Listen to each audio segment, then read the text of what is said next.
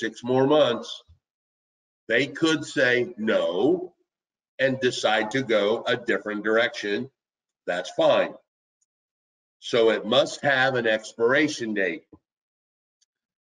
You can mutually agree to end this listing. Now, the word mutual means both parties have to agree. My client could go, Raymond, I really don't like the shirt you're wearing. And I'm like, well, I really don't like the tie you're wearing. Let's agree to terminate this listing. Okay, as long as both parties agree. That's what mutual means. I have on several occasions said no. I had a client come to me and go, hey, I really want to terminate this. I don't think, I'm like, dude, we had an open house this weekend. We had 3 buyers go through. I am not going to sign this. I'm going to give it a week to see if we get an offer. It's a mutual release.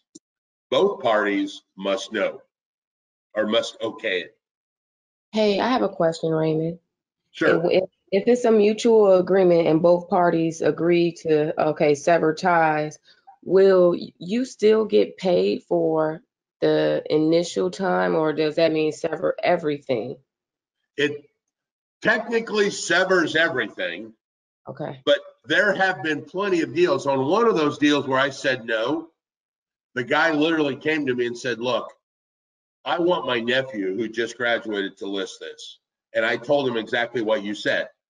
Dude, I've got signs, advertising, and he literally said, I'll give you $500 if you sign the mutual release. Okay. You guys could agree on that.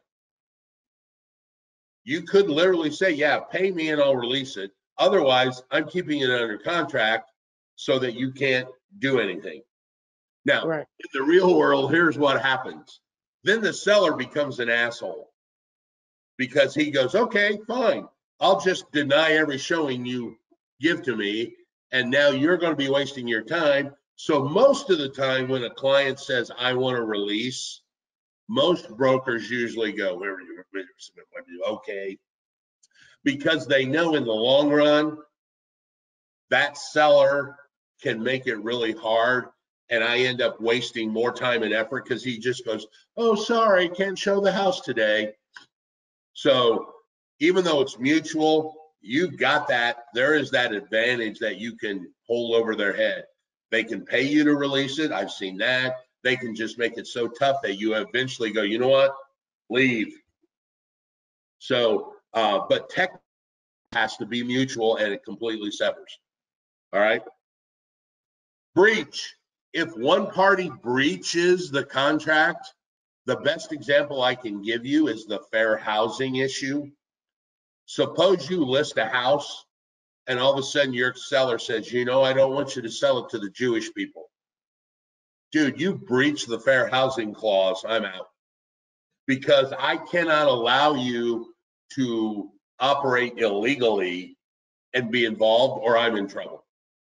I had an agent, not an agent, I had a friend of mine, I was selling his investment property that had a tenant in it.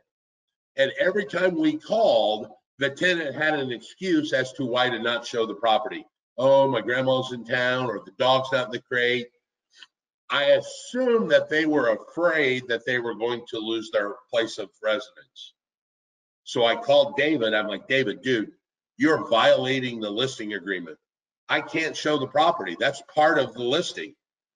So I'm going to terminate this listing right now until you go have a conversation with your tenant and either explain to them that they will stay, or perhaps you can evict them. I don't care. But you are currently breaching the listing agreement, so I'm out. All right. The last one is operation of law, like bankruptcy. Client calls you and says, hey, I'm going into bankruptcy. That would terminate a listing as well. Foreclosure could terminate a listing. So what you have, Ross, did we lose you? Are you there? Yeah, we lost Ross. What you have are 7 ways to terminate this listing. completion, death, destruction, expiration, mutual release, breach, or operation of law. 7, right? Now, what I want to do is flip back over here and let you see something else. So there are 6 responsibilities we've talked about: care, obedience, loyalty, and disclosure. During the listing, well, technically, during the listing, you have 7.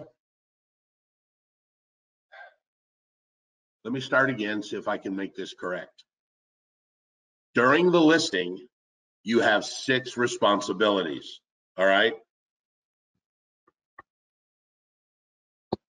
These 6 are during your listing. When your agency terminates, these 2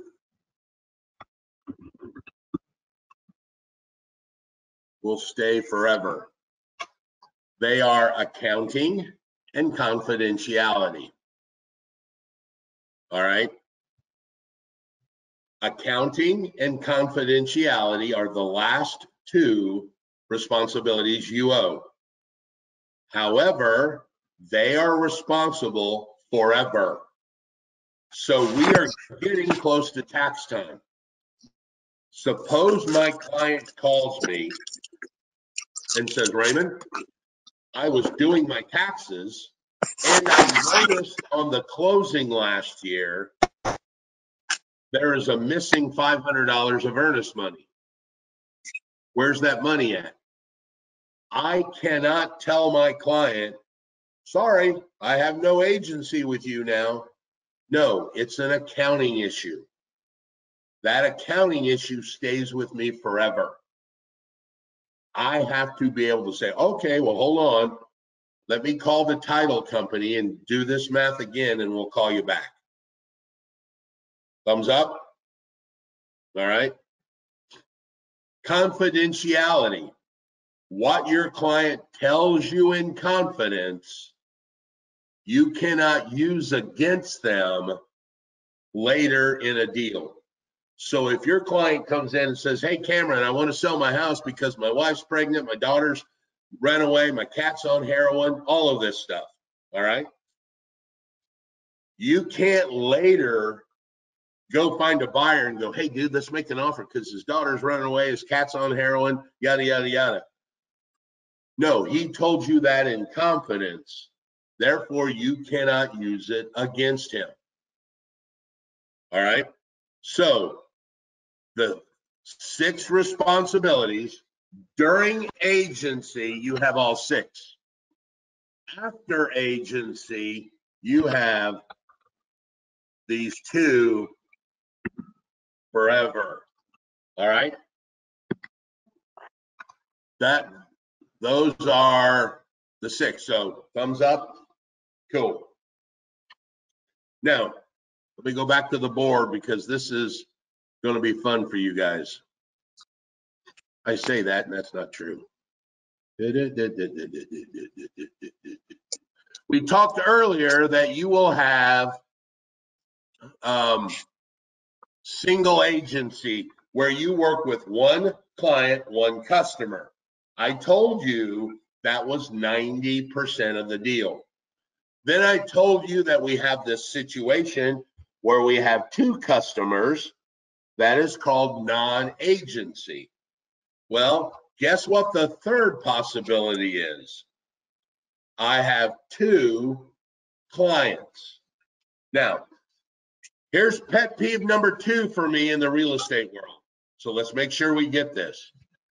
If you work with the seller, you are called the listing agent. Pretty smart, right? If you work with the buyer, everybody watch this. You are called the selling agent. No, that is not a typo. There is no such thing as a buying agent. It's either a listing agent or a selling agent. All right. So think about this. When you work with a seller of a home, what is your responsibility?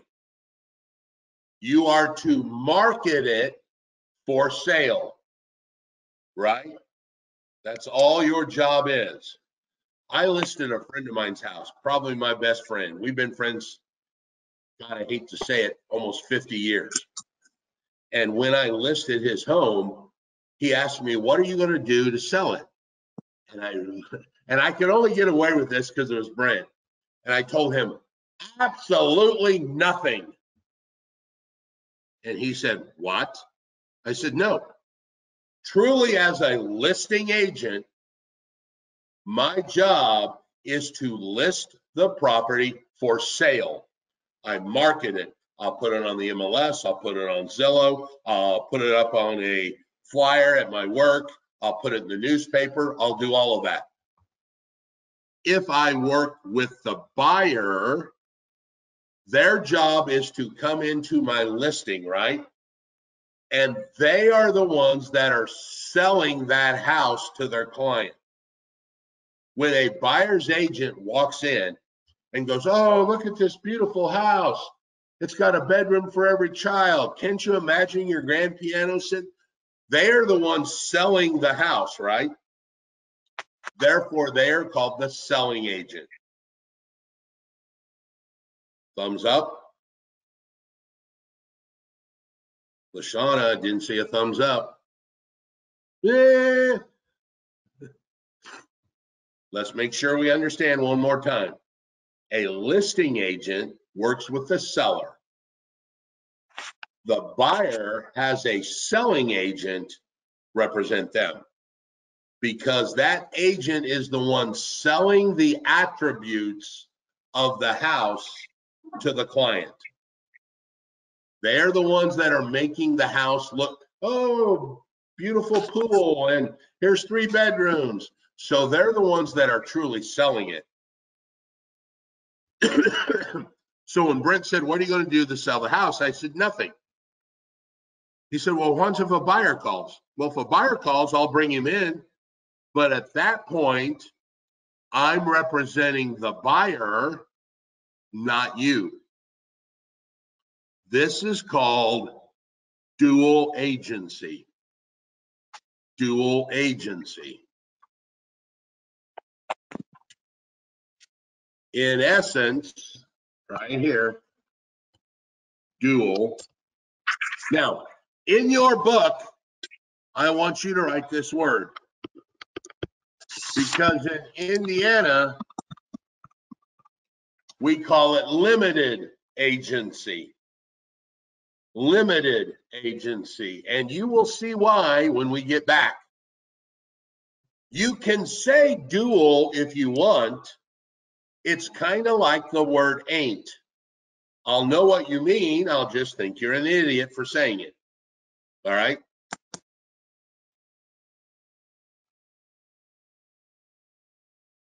It's called limited agent, means I represent the seller and the buyer on the same deal. That's the key part. Seller and the buyer on the same deal. Sometimes agents will call this a me deal, because I am getting paid on both sides. If you do this on a small house, it's called a mini-me.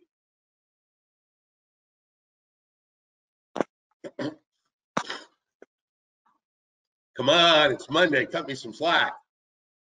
So the agents will call it a me deal. In essence, you have 2 clients.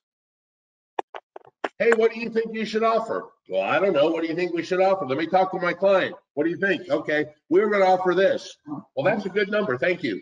That's actually what it is. So now let's go back.